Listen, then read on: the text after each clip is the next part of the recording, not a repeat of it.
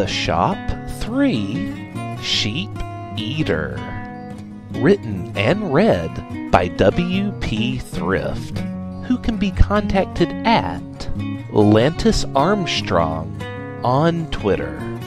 And cover art created by JD, contactable at Radix_L on Twitter.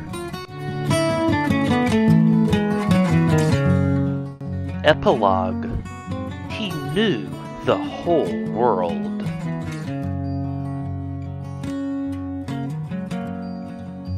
Months had passed since the fall of Sheep Eater, and the island, once possessing so many horrors, had quickly become abandoned. The very last to leave was Austin and Jogamesh, setting off on the third raft Austin had built, as Jogamesh somehow found a way to ruin the first two. They traveled 1,400 miles to the nearest populated island, using a compass Jogamesh had stolen off Solid Biscuit during his encounter with him. Well, he claimed to have sneakily stolen it, at least. Really, he just found it on the ground after they had tumbled all the way down the mountain together. Jogamesh insisted that this made their escape equal parts his doing, and by the time they had reached Easter Island, that story had changed to Jogamesh being the indisputable lone hero. Frustrated by this, Austin suddenly found himself inspired by another story Jogamesh had once told him. And so he found himself 2 rocks he could use as a makeshift chisel set. And he walked to the first large stone he could find, a stone which was taller than he was. All the while, Jogamesh was running off to seek help. Help only for himself, of course. Austin knew that it was unlikely that he would ever see the rat again, which gave him plenty of time to do what he had come to this stone to do.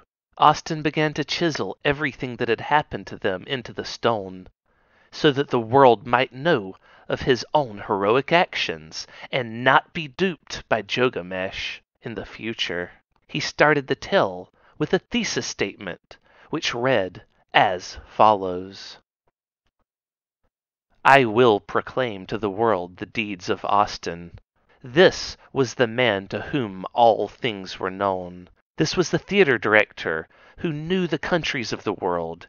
He was wise. He saw mysteries and knew secret things. He brought us a tale of the days before the flood.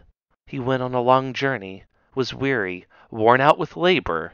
Returning, he rested and engraved on a stone the whole story.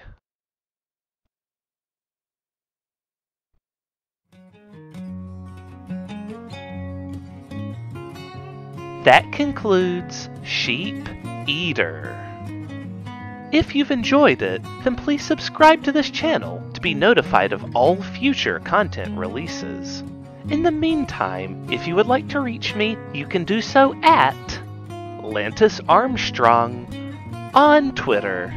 That's LANTISARMSTRONG. Thank you for tuning in, and someday, should there be enough demand for it, you can join us again for another brand new audiobook, The Shop 4 Shattering of the Pariahs.